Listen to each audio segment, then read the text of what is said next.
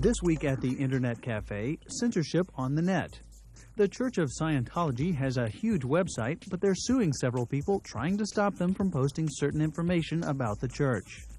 This is Keith Henson. He's one of the guys being sued by the church. He's claiming free speech on the net. Some people in England are saying nasty things about McDonald's on the web, and the fast food chain is suing, trying to stop them. And some websites like annoy.com are saying outrageous things just to challenge censorship on the net and test the limits of free speech in cyberspace. Plus, in this week's Cyberblast segment, we'll send you several programs to control access to the net, including Cyber Patrol, Cyber Sitter, and Net Nanny. Censorship on the net, this week at the Internet Cafe. The Internet Cafe is made possible in part by Intel. One innovative idea always leads to another. Now there are connected CD-ROMs that link rich multimedia with related information on the Internet. For connected CD-ROMs, it's the Intel Pentium processor.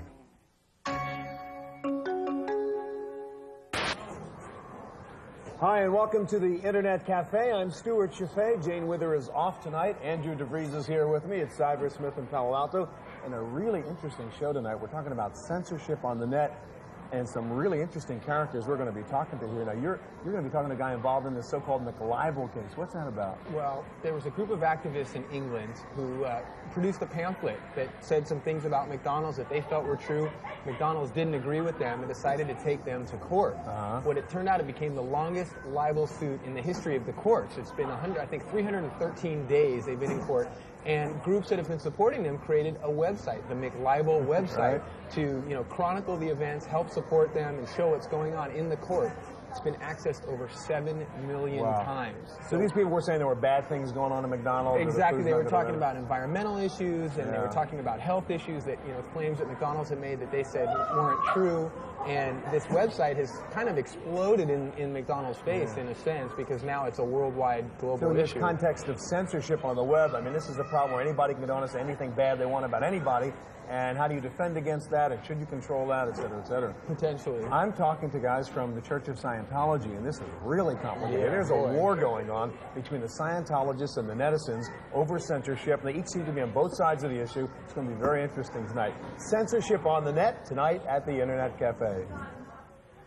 Now, Keith, as a member of Food Not Bombs, and one of the founders, actually, you're no stranger to censorship or attempts to censor sort of activist movements and corporations and governments stepping in. Right now, there's this case going on in England that's been dubbed the McLibel case, involving McDonald's and some activists there that has sort of taken flight on the web. What's that all about? Well, what happened is the people at London Greenpeace, which is different than Greenpeace that people not related to right? That. They were handing out flyers on the environmental destruction caused by the McDonald's Corporation in England. In England, outside of a local McDonald's in London, and the London office and McDonald's UK took those people to court and charged them with libeling the corporation by handing out misinformation on these flyers. Now, I've heard that, especially like in England, there's a lot of bias towards corporations when it comes to libel suits. So they thought they had it won, basically. Right, they thought they had it won. And then what it turned out was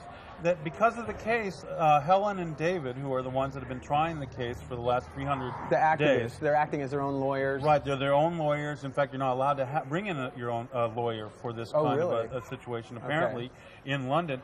They have been able to systematically prove that everything on their flyer was true. And during this time, they created this thing called the McSpotlight. And which is a website. Which is this website, and they've been putting like the day's information of what's gone on in court, because they go in like 5 days a week. Right. I went there to visit them and went and spent a day in court with David and Helen and saw how crazy it all was. And then you're able to see, like for yourself, if you just go to the McSpotlight, what happened that day in the case. And then now the closing arguments of the McDonald's Corporation, which they actually submitted in writing instead of saying verbally. And why did they do that? They were hoping to conceal what their real motives were in their suing Helen and David, and make it not backfire. Make it not easily accessible to the media and things like that. Right. So now the media, the general public, can just go to this website and read all 500 pages themselves. They actually put them up on the site. They put the whole thing up on the site. So you can also get information like you can get the actual flyers if you want and download them And the flyer, the original flyer, the ones that got them in trouble, oh, okay. right? So then now, all over the world, people are handing out these flyers off of this website. And in October, there are protests in like Australia, New Zealand, all over Europe, and the U.S. and Canada. Now that brings up a point. Actually, if you can now go up on the site and actually get the flyer, has McDonald's attempted to shut down this website as well, or they're still actually just still trying the original case? They're just trying the original case, and 7 million people have contacted and read the website during the 12 months. It's now 7 million. 7 so million. It's totally hurt McDonald's completely. Much more than a few flyers would have in front of you couldn't hand out flyers. Although, as a result, now people have downloaded these flyers and are standing outside of their local McDonald's and handing them out, and the message is meeting just literally millions and millions of people. Now, you mentioned the global perspective of this. Now people are able to organize more. Do you feel like that's been a big impact of this? Oh, it's really helped Food Not Bombs. When I was in Nottingham, England, they were on the mixed spotlight, and they showed me how Food Not Bombs had been sharing vegetarian food in Australia, and that there was these other actions all over the world. And you can just go and on the website and access that location, and you can see people organizing demonstrations, nonviolent protests for animal rights, for human rights, against war and poverty, all on this website. And so it's basically taken, what has been more community-based activism and, in a sense, organized it or given it an organizing tool to take it one step further. Right, and it's very important when the corporations span the globe. And there's the new World Trade Organization, the General Agreement on Tariffs and Trade, and so on. That kind of economic policy and its global reach, and the fact that it takes democracy away from people around the world, is now being organized against by using the internet. Great. Well, thank you. It's very interesting. Thank you. A friend of mine from Holland has colon cancer, and right before he went into the operation, they told him that maybe a result of the operation would be that he would be impotent. And so he went online and talked with other people who had the same kind of thing, and he could talk about things, but if there was censorship, it would mean that he couldn't talk about a lot of things which I can't even mention on TV, because it would be censored. And the weird thing is just that censorship is equating sexuality with pornography, and it's not. It's very dangerous, and it's taking a lot of rights away from patients. So. Jeff, we're talking about censorship on the net here, and you guys, that is the Church of Scientology, are seen by many people on the net as attempting to censor people on the internet, stopping people from publishing certain documents, stopping people from posting things in news groups about the church. Explain what it is that you don't like about what's going on and why you're filing these lawsuits against people for publishing stuff on the net. In the first place, the Church of Scientology is very interested in people understanding what it is. We publish lots of books, tapes, films about Scientology. We have one of the largest internet websites. It's out there. It's like 30,000 pages. What we're very concerned with is people abusing our intellectual property rights, taking things that. How are they doing that? They're taking copyrighted materials, sacred scriptures to the church, and publishing them on the internet. Now, it's hard to understand as a church, as a religion, why you would care that people are going to publish sacred text. I mean, it's hard to imagine another church complaining that somebody published a portion of the Bible or something like that. Why do you care about that? Well, almost everything in Scientology is open to the public and available to the public, and we want the public to read it. A very small percentage of Scientology's scriptures are considered sacred and only for people after they've done certain levels of advanced spiritual training. A lot of religions have the same kind of thing. It's those things we're trying to protect, and that's why we've copyrighted them, and that's why we've gone after people who have attempted to abuse them. I think in some of your lawsuits, you've referred to these things as trade secrets. And again, it's hard for people to understand why a church has trade secrets. It sounds like a competitive business is concerned about that. So again, explain that. Why does a church have trade secrets that you care about? Unfortunately, trade secrets and copyrights are the only laws that afford any protection to the church at all. We find ourselves a religion in a secular environment, and those are the only laws that apply. All right. Now, there's other things that people accuse the church of. Spamming, which is, of course, a no-no on the net. There's the talk about the cancel bunny. I mean, people from the church supposedly going on and illegally unposting postings that have gone on which are critical of the church. What's your answer to those criticisms? Well, there are 8 million Scientologists around the world, and I can't speak for all of them. None of those things that have happened are any official actions of the church. there could have been some zealous Scientologists doing some of those things. But you're saying this is not really a church position? No, not at all. Church-endorsed activity. We've taken our position to the courts, and that's where we're fighting our battle. All right, now what's really interesting about the church's position here is you are attempting to stop some people from saying things which you don't like or are critical of the church or dealing with documents you don't think they should talk about. Yet on the other hand, the church is upset because the government of Germany is sort of trying to do the same thing to you and stop you from saying things because you guys are very critical of the German government. So how do you, aren't you on both sides of the issue here? Not really. The situation in Germany is actually pretty horrifying. They're discriminating against Scientologists like they did against the Jews in the 1930s. Not just Scientologists, but Muslims, Seventh-day Adventists, and a number of other minority religions. You can't get a bank account in Germany if you're a Scientologist. You can't be a member of a political party if you're a Scientologist. You can't hold public office. Kids can't attend schools. It's a very scary situation.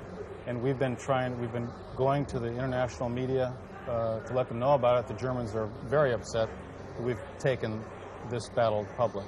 So, I mean, is this in this issue of censorship, does it depend on whether they're saying good things or bad things in a sense? I mean, you say bad things about the Germans, they want to stop you, you don't like that. Critics of the church say bad things about the church, you don't like that, you want to stop them. No, not at all. We've been free speech advocates from day one. The Church of Scientology was one of the foremost pioneers of the Freedom of Information Act.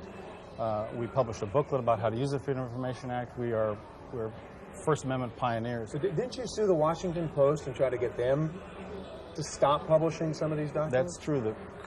Just those copyrighted materials of the church.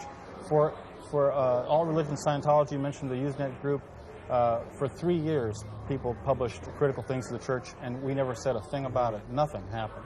It wasn't until they began publishing without our permission those copyrighted materials that they had any trouble with us at all. A complicated issue, Jeff. Thanks for explaining. Thank you.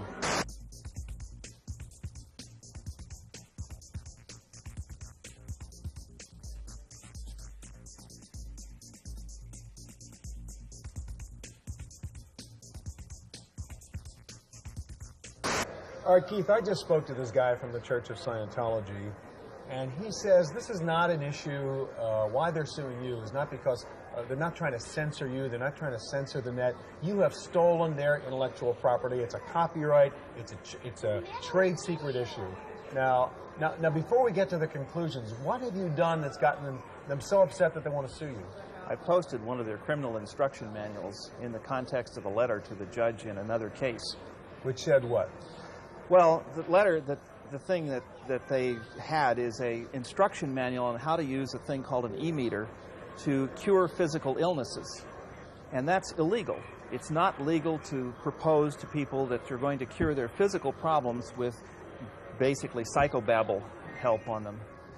So you were concerned that they were disseminating inaccurate, if not illegal information, and you wanted people to know about this. Right. Not only was it illegal for them to do it, but they were actually under a court order from the 1970s by Judge Gassell saying that they just flat couldn't do this, and they're doing it. Okay, given that maybe what you're saying is true, if this was stuff sort of lifted out from one of their copyrighted books, didn't you nevertheless steal something they owned?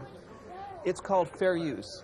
And in particular, it's fair use in the public interest in this particular case, because I'm not doing it for any profit, obviously. I mean, clearly this is only amusement to me. Yeah.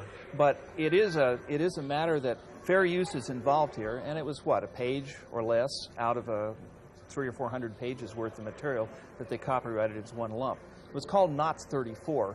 And they're they do a lot of stuff which is illegal medical type of things, not only with their pseudo-psychiatry that they do on people, but they actually have a number of techniques that they call, for example, another one is called the introspection rundown, where they flat lock somebody up who's acting psychotic and leave them there and as long as it's necessary, which might be months. They've had some people locked up for months. All right, now and a woman died from this, by the way. Yeah. You said for you, now this is amusement. These guys apparently take this very seriously. They say, hey, there's been criticism of Scientology all over the place. It's been on the net. They didn't try to stop anybody from talking. Oh, they tried. Their lawyer attempted to remove the entire group. She had an RM group. The All Religion Scientology? She tried to wreck the whole thing. How did she do that? They issued a remove group. It's a control message that causes the entire thing to be deleted all over the whole world. It didn't work because a lot of people have that feature turned off in their news machines, but it could have done it. And it did actually wipe a number of people out. All of a sudden, the news group disappeared. They've also tried extensively to spam the thing out of existence. They put over 100,000 spam messages that they cut from their material called What is Scientology onto the net. They finally quit doing it, and you know why? Because they flat ran out of any place to put it into the net. Now, what was the cancel bunny story? Going in and trying to undo messages? Right, and that was another case. In fact, I had one of my messages canceled. I quoted 6 lines, 6 quotes deep on it. I quoted 5 or 6 lines of one of their material, clearly within fair use. It's about telepathically communicating with plants and animals in a zoo. And they canceled that and sent me a warning letter on it, which I posted on the bulletin board. Now, going back to the issue of censorship, it seems to me the church is in a weird position because they're saying lots of nasty things about the government of Germany right now, and the German government is giving them a hard time in return. That, they're saying they don't like somebody trying to limit their criticism. You think they're on both sides of the issue on censorship here? Well, of course. They are mostly on the interest of making money so that they can feed it into getting more people, sucking more people into their craziness. It's a mimetic infection. An idea that it's sort of like computer viruses applied to human beings. If you look up the word meme on the net, you'll find an awful lot of material on this particular topic.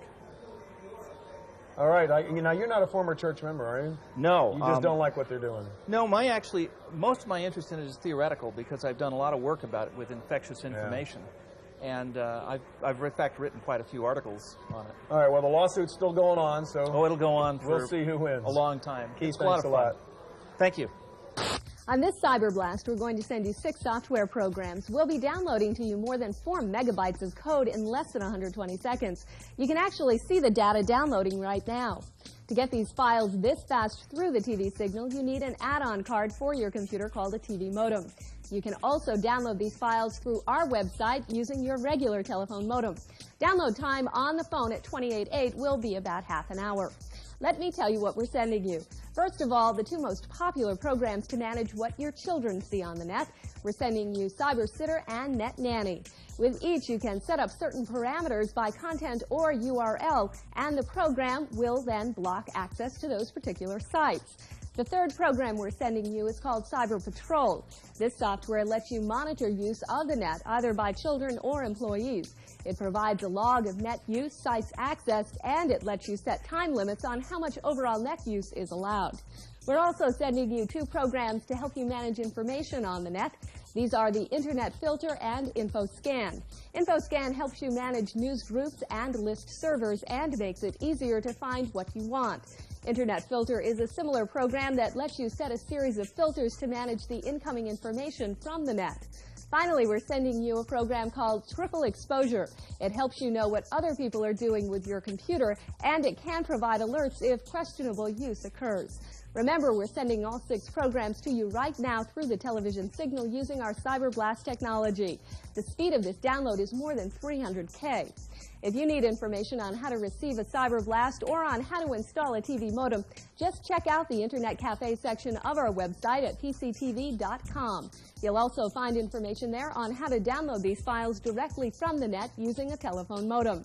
So the download is just about complete. Have fun with your new software. That wraps up this Cyber Blast on the Internet Cafe. I'm Laurie Anderson. So Clinton, you have created a site called annoy.com, and I'm wondering sort of how that came about. Well, from a personal standpoint, it was a response to, I'm originally South African, and I grew up in South Africa and left South Africa at a time where you could be imprisoned for quoting. Just quoting. Quoting somebody. Nelson Mandela, who's now the president, for example. You would be jailed or tried or something. Charged it was illegal. Right.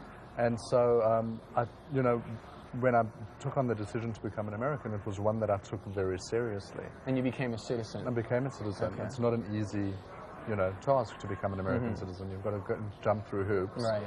But, the First Amendment was something that I valued very much. And when I became an American, I took an oath that I would defend the Constitution, and so including the First Amendment and everything that comes with it. And so I'm doing that with annoy.com, which is illegal. It's operating illegally. And how do you mean illegal? What's the law that you're... The Communications Decency Act okay. stipulates that any information or any content that's transmitted that is indecent, whatever that means. Very broad description. With an intent to annoy.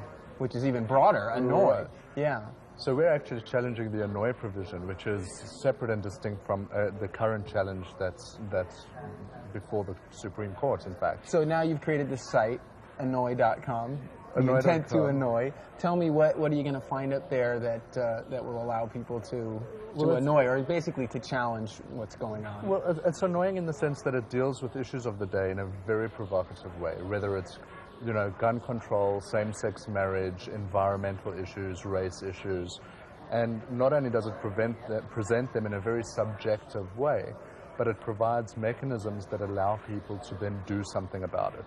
So whether it's, reading an article on the environment and then being able to send anonymous emails to Bill Clinton or to, using like a Mad Lib, which is, a drop-down like menu. an ad lib where you actually have a story or a form letter and you get to choose the words that shape what's actually being said. Exactly, which may include indecent language, or what some people in some communities might consider indecent. And then you can send that email to the people. You can send that to the people that are selected anonymously. Oh, okay. Which is key, because some people aren't able to do it, to take that kind of a risk to communicate something that they really feel strongly about, because they may risk their job if it's a Dow Corning employee talking about breast implants, or if it's a gay service member.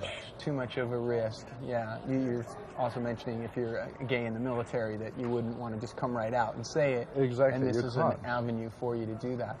So, what are some of the other things that you can annoy on there as well? There's a jibe section, which is like a threaded message format. And what does that mean, threaded message? You can discuss the different topics, and then someone else can come and say, I completely agree with you, or I don't, or but what about this? So it's just an ongoing conversation. A platform for that kind of discussion. Absolutely, and we don't censor those boards. So those are, what people say or what people say. That's what people talk about. Right. We can sweep it under the rug and pretend it doesn't exist, or we can say, this is what people are talking about. Maybe let's listen. Right. And you're not monitoring it in any sense as far as kicking people off who may be going too far, or you really don't want to say too far, basically. Right. At this point, no. It's a great tool, and the quality of the conversation is amazing. And then there's the ability to send anonymous postcards as well, which is another fun element in the site. Now, are these visual graphic postcards? Very much so, and either very annoying or very amusing, depending, again, on what kind of a mood you're in. Well, I'm going to have to check out annoy.com. Thank you, Clinton. Please do, sure.